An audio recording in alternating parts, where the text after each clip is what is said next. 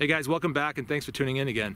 Today we're looking at the P83 Wanad sent to me by J&G Sales for review. This gun is chambered in 9x18 Makarov. It's got some interesting history, some interesting design features, and today in this review we're going to do some accuracy testing, some velocity testing, and we're going to find out some pretty interesting things about the performance of this gun. So stick around.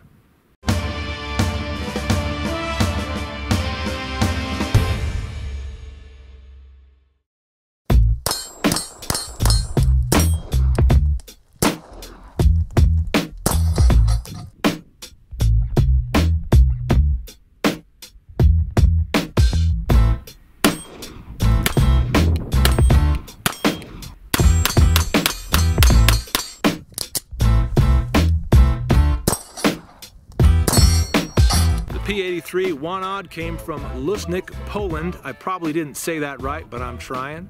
Imported by Century Arms International, as you can see there on the frame.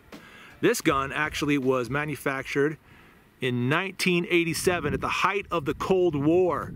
That makes this kind of a Cold War relic, and I think that is pretty sweet. As I said before, there's some pretty interesting design features around this gun, and I'll talk about those shortly. But as I mentioned at the outset, this gun was sent to me by J&G Sales for review. They may still have some of these. I'm not sure if they do. When they did, they were for a really good price. And I actually showed this gun to you in my bug out bag breakdown when I talked about the VanQuest Falconer 27 pack. This gun is part of that pack. It's going right back into it after this review. As I said in that review, it was offered for a really great price from J&G Sales, and it may have, that good price might have sold the gun out. I don't know. But go check over there and see if they have any left. If they don't, you know, check out all the other cool stuff there. J&G's got great deals on some excellent guns, not the least of which is their SKS that they've got a special on right now. But we're not talking about those guns right now. We're talking about the Wanad, so let's get back to it.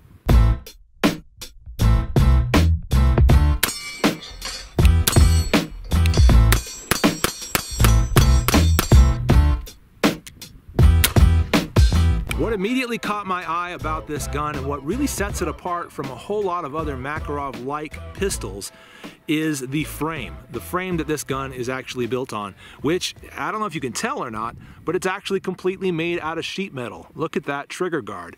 That is very much a sheet metal trigger guard. It's very clear.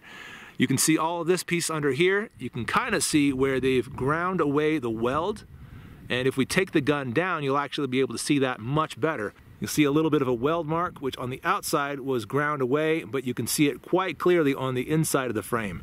So again, why would I be interested in a gun that was made out of welded together sheet metal? It's just such a strange and unusual thing. I mean, when you think about it, typically most guns we knew, or traditionally guns were made out of what? They're milled out of steel, right? That's kind of what we came to understand and what became the standard for handguns, rifles, or whatever. They're milled out of steel, the receivers and the frames are. But as we moved away from that down the road, we obviously became very familiar, very comfortable with polymer pistols, such as this one right here, my daily carry, the Smith & Wesson M&P Shield, completely made out of polymer, right? So polymer is supposedly weaker than steel, right?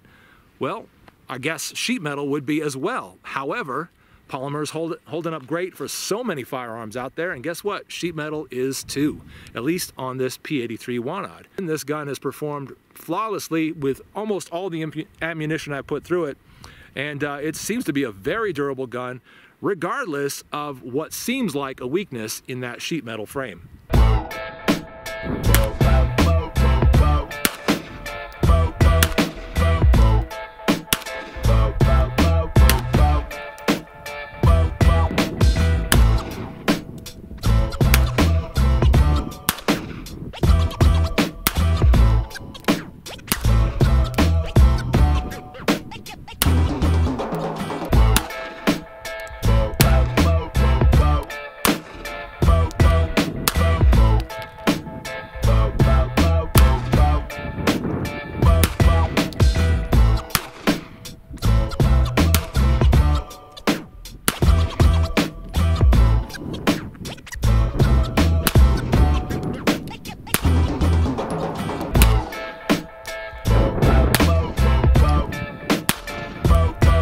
P83, as I said before, comes from Poland, where this gun is quite standard in police forces and armies, and it's also seen use in wars around the world. So this gun is a very common one, overseas at least. These foreign guns, these unusual guns, are always really interesting to me. When I get one in hand and start being able to shoot it, it's always quite fun getting familiar with what other countries use and what is standard to them. The P83 is still in the hands of police in Poland. However, many of them are being replaced by things like the Glock 19 and other guns. So for that reason, some of us are able to get a hold of them for a really nice price, coming in from Century Arms and places like J&G Sales. It's got a very European style magazine release down here at the base of the gun. You can see a magazine, empty magazine going in there right now and releasing just like that. Just press it and it pops right into your palm. It's actually quite ergonomic. I definitely prefer guns that have the magazine release right here on the frame, where you can press that with your thumb and then release it, or just drop it straight to the ground. You break your grip a little bit in order to do that. However, you don't have to use two hands. So if you are limited in that sense, you can always get your work done with just this one hand while you're drawing the magazine and placing it in. So I definitely prefer the magazine release right there on the frame, but again, we're not talking about sort of American standards here, John Browning designs here. We're talking about more European standards. The Makarov pistols definitely follow that sort of European standard, and so that mag release on the frame is definitely to be expected. And spending some time shooting with it, I honestly don't mind it too much. It's got a classic feel to it, a little more of a manual feel to it, and you know, if you get used to it, it works well and it goes fast.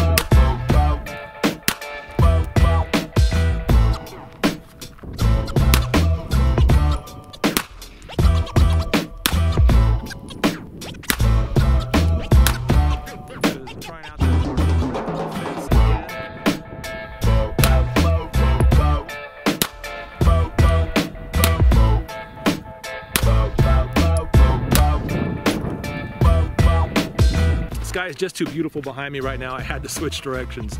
A couple more points on the design of this gun. You can see that it is sort of single action and double action. So when you release that decocker / safety, press that up like that, it decocks the gun, sending the hammer forward. Doesn't fire around, I tested that out. And then you bring that safety back down to put it into fire mode. You see that trigger moved forward when I did that just now. Once you do that, you've got a long double action pull. You can watch that hammer as it moves back and creeps back. Another feature worth pointing out is the loaded chamber indicator built into this gun.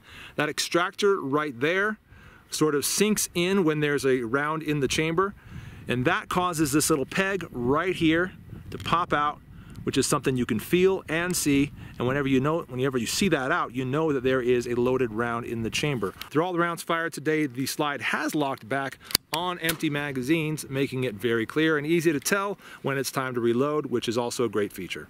My gun came with 2 of these steel 8-round magazines.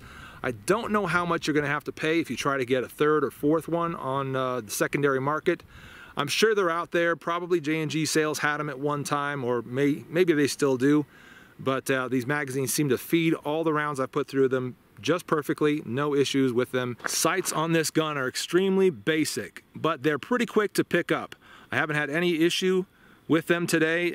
In semi-dark light, they work really well. You can see at the top of the slide, this whole strip right here is all textured, making it so that that does not catch light very easily. It doesn't reflect light. It makes it much easier to sort of pick up those sights as you're raising them up. And definitely I can see that the front sight also has a slight bit of texturing on it. It's difficult to point out in camera, but it does have a slight bit of texturing to it as well, making for some very rudimentary but also quite accurate sights. And I found these to be definitely dead on through all the rounds that I shot today. Basic field stripping of the P83 Wanad is actually really simple. It's really similar actually to that of the Walther PPK. We'll go ahead and clear the gun. There's a loaded magazine, set that aside. The chamber should definitely be empty, and we'll double check that. It is empty, as I said. Now, disassembly, like I said before, is really easy. Here's what you do. Here's the little takedown switch right there. You can see it on both sides of the gun. So all you do is grab it from both sides, pinch it like that, and pull it straight down. From this point, all you gotta do is pull the slide all the way back, lift it up a little bit, and then bring it forward and off. And I'll demonstrate that now. Slide it all the way back, lift it forward, and slide it off, just like that. That is the entire field strip, or at least the basic field strip. Of course, you can take it down further than this, but for most folks, to do all the cleaning you need to do, this is about as far as you'll need to go. Reassembly is just the reverse of it, and it's very easy. Just reinsert that spring until it gets captured right there at the front of the slide. Pull it straight all the way back, or I should say in this lifted arrangement all the way back. Lay it back down onto the frame and let it go back home just like that, and you're back on. At this point, send that piece right back in, and you are fully reassembled. The polymer grips on this gun definitely work fine. They feel really nice, actually. A little bit of texturing on the frame or on the grip, as you can see right there, but they are polymer, so they're not going to grab you back very much. You can also see that those polymer grips are screwed on. It's possible that there are some aftermarket grips that you can buy for this gun to give it a slightly different contour. I haven't really done any shopping around for those, but if they're out there, they might be worth taking a look at. I've been getting some serious slide bite from this gun tonight as I've been shooting it. That hammer just travels way too far back for the palm of my hand.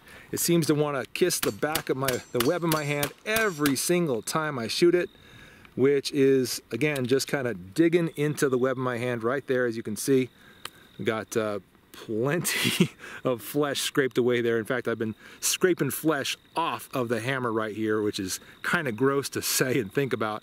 But hey, it is what it is. I'm definitely going to make some modifications to that hammer right there. I'm just going to Dremel that up a bit, maybe take a few millimeters off of it until that hammer cannot possibly bite me when it comes back. At that point, I think this will be a perfectly ergonomic gun for me. Your hands might be slightly smaller than mine. Perhaps you'll put this in your wife's hands. I think this is a great option to make your wife's gun or a smaller person's handgun, perhaps a defensive gun, a concealed carry gun, something like that. And in that case, I don't think that you're going to find any issues with slide bite from smaller hands. Because mine are so large, because I have a tendency to choke way up on there, I do tend to get some hammer bite from guns like this where the hammer does travel far back. Credit where credit is due, there is no magazine disconnect safety on this gun. So if you have no magazine in there, but perhaps around in the chamber, guess what? It'll fire just fine. That is great news. You don't always get that with imports. You don't always get that with handguns. I like it when you have no magazine disconnect safety. I just don't see the point ever in having a magazine disconnect safety. How is the trigger on it? A little bit of creep. And I would say that it's not a bad break. It's quite comfortable, I would say. Let's bring it over this direction. Watch the finger. Yeah, it's actually quite a comfortable trigger, especially in single action mode like this. There's only a slight bit of creep as you're preparing to break that trigger, and only a little bit of uptake. Yeah, it's a pretty nice trigger. I actually like it quite a lot. In double action mode, that is a long, kind of stagey trigger, and it's difficult to really manage it and kind of stay on target as you're doing that, because it is long and heavy. And getting just the pad of your finger on there doesn't quite give me enough control over it. I feel like I need to wrap all the way around to the knuckle in order to grab that tightly enough and then be able to hold that really nicely and firm as I'm doing that long double action take up before it breaks.